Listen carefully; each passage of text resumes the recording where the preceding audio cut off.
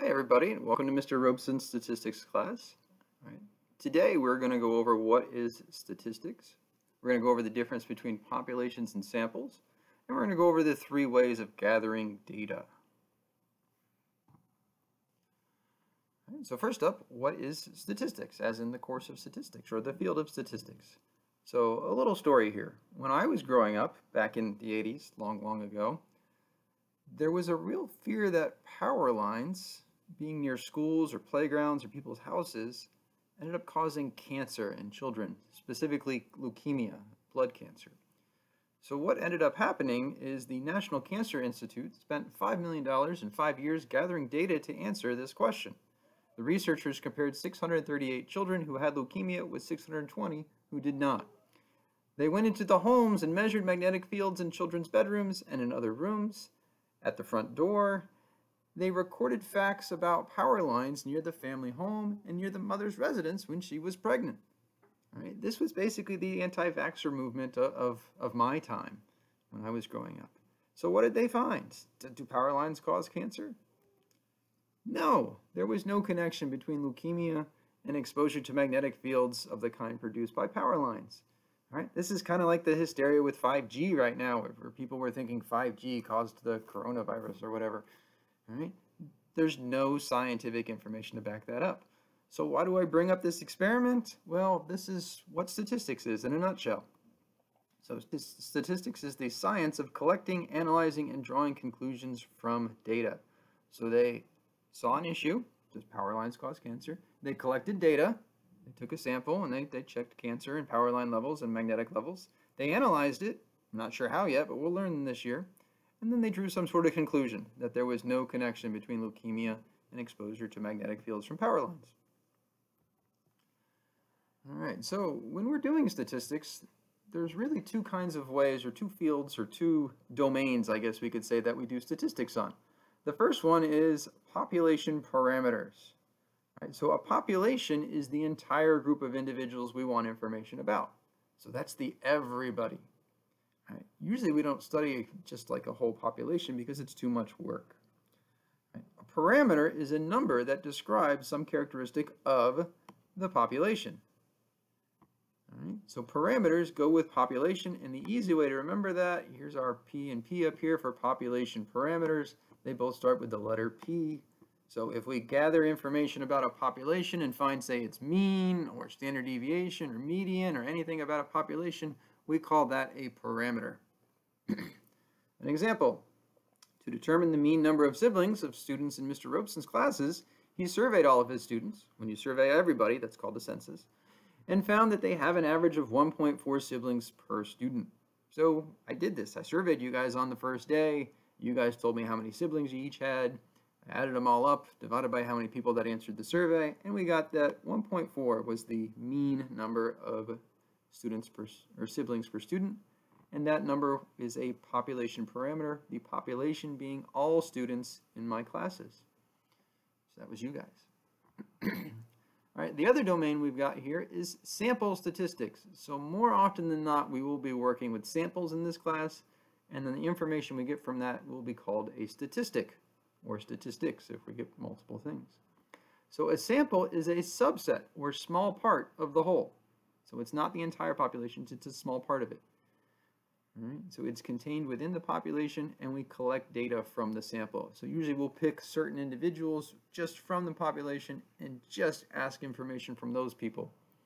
And then we use that information to draw conclusions later about populations. All right, when we get a number that describes some characteristic of a sample, we call that a statistic. All right, so each of those numbers is a singular statistic, usually lowercase. Capital statistics is the field of statistics. All right, so an example here, to determine the mean number of green M&Ms in a small bag of M&Ms, Mr. Robeson's students took a random sample of bags of M&Ms, counted the number of green M&Ms, and found the mean to be 8.7 green M&Ms per bag.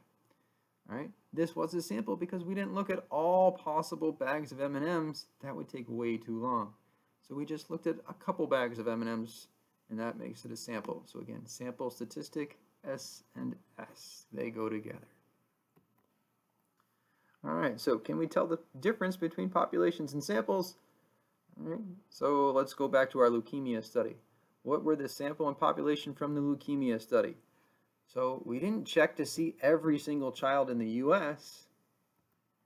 It specifically said that researchers compared 638 children who had leukemia with 620 who did not have leukemia. All right, so that's our sample. This 638 plus this 620 is that 1,258. So our sample was 1,258 children. All right, but the population here is not just those 1,200 people. All right, the population here would be all children because we could have selected any child, and the conclusion that we draw is that the power lines did not cause cancer in all children. So our population here would be all children. All right, so now that we can tell the difference between a sample and a population, let's see if we can figure out if something is a parameter, meaning it goes with a population, or a statistic, meaning it goes with a sample. So the leading cause of death among U.S. citizens aged 20 to 24 is accidents, accounting for just over 40% of all deaths. All right, well, we're looking at U.S. citizens. We didn't just take a sample. We didn't just check, 100 U.S. citizens. We looked at all U.S. citizens in a certain age range. So this would be our population right here. And since it's talking about a population, it's giving us this information about 40% of deaths. That means this is a parameter because it's coming from a population. Let's try another one here. Parameter or statistic. From a random sample of 100 high school students in Oakland, it was determined that 78% had access to a smartphone. So is that going to be a statistic or a parameter?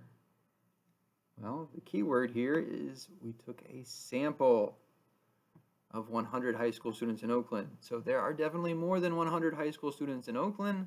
We just took a random sample. Random is also going to be important later on in this class. So since we're looking at a random sample, that makes this a statistic. So that 78% that had access to a smartphone, that is a statistic. All right, another example. So statistics or parameters. A Gallup poll asked a random sample of 1,045 U.S. adults whether they thought Barry Bonds was telling the truth when he said he did not know he was taking steroids. 42% said probably not, 33% said definitely not. So are these two numbers, are they statistics, are they parameters, or do we not have enough information to tell?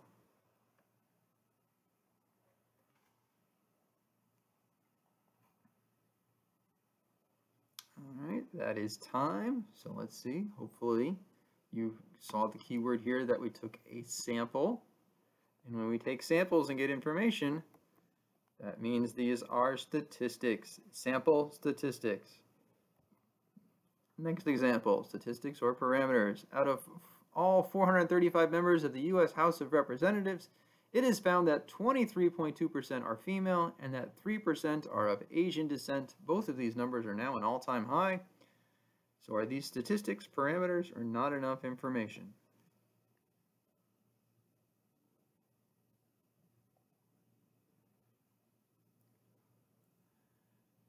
All right, so hopefully you saw some keywords up here. It was out of all 435 members. There are a total of 435 members in the U.S. House of Representatives. This is out of all of them. So that means that's our population. And when we get information about a population, that means it is a parameter. So these two numbers are parameters. All right, next up. So we also talked a little bit when I said statistics about analyzing data, gathering data. So what is data? Data is facts or information collected for analysis. Right. Also, we're going to have to go over something called a treatment here. So a treatment is a specific condition applied to an individual in an experiment. Right. So treatments are things that we do in experiments. So now we have three methods to gather data that we're going to look at right now. Those three methods are, number one, a survey. So a survey is just when you ask people questions. You've all probably taken part in a survey at one point or another. Filling out your Google form on the first day of class, that was technically a survey. I surveyed you about lots of things. All right, an experiment. Hopefully you've done this in science class. We will probably do some of these in class I don't know with distance learning, but we usually do some of these experiments. With experiments, a treatment is assigned. So one group is assigned to do something, another group is assigned to do something else, or not assigned to do anything. We usually decide randomly who gets what, and then we see what happens. We compare the results. We'll talk more about experiments later. And if we're not assigning the treatments, if we're just going to sit back and watch what happens, that is an observational study. All right, so what did these fall under? So example 1, counting M&Ms to find the number of each color. All right, well, we're not really assigning any sort of treatment there. We're not really asking people questions. All right, so not assigned treatment and not asking questions. That would be, I don't have it written down here. That would be an observational study.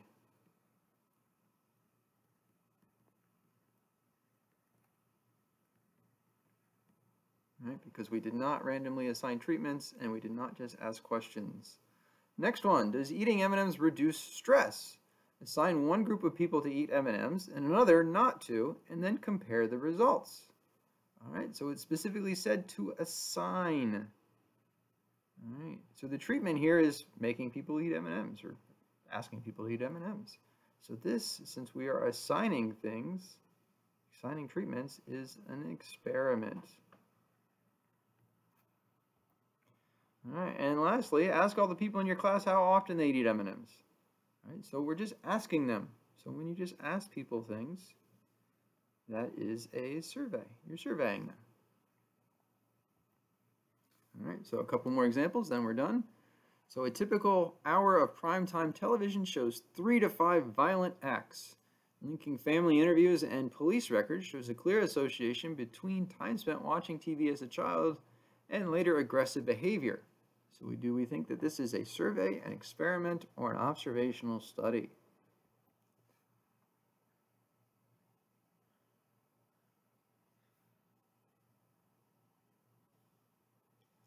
All right, well, did we assign any sort of treatment? It just said linking family interviews and police records show a clear association. It didn't say we forced kids to sit down to watch TV and then waited to see if they were aggressive later in their life. We just asked if they did watch TV. All right, so this is an observational study. We are not assigning treatments, but there is some sort of treatment here. Watching TV or watching violence on TV.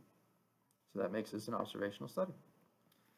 Next up, a political strategist randomly calls 1,000 people that live in a particular voting district in the Bay Area and asks people if they approve of the job their senator is doing or if they disapprove. All right, so what is that going to fall under?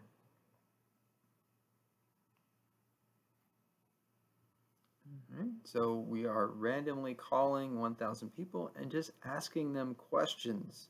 So if we're just asking people questions, that is a survey. So we're surveying those people. It's a pretty common thing to do for political candidates. All right. Last one here. 200 volunteers are made to play Mario Kart for 2 hours and then asked to drive a car from one location to another. Another 200 people are asked to drive from that same location to that same other location without doing anything special first. The average driving speed of each group is found and compared to determine if playing Mario Kart leads people to driving differently. So what type of way to gather data was that?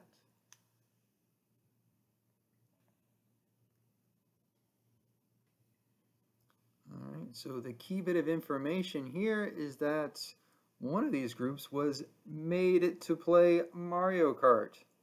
I know it just sounds awful. I used to play all the time. All right, so made to play Mario Kart first, that is assigning a treatment. The other group did not. And then we compared those two results. So since we assigned a treatment, that is an experiment. Maybe those people that played Mario Kart for 2 hours first were throwing turtle shells at each other on the way there.